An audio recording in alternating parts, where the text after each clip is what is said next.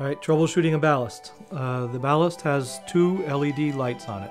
A red one that indicates that there is electricity going to the ballast. If the red light is not lit, then that means there is probably not electricity going to the ballast. Please check the GFCI. If the GFCI is faulty, just plug it into another outlet near the GFCI to make sure that that little red LED light goes on the ballast. When the green LED light is on, that indicates that the lamp is on.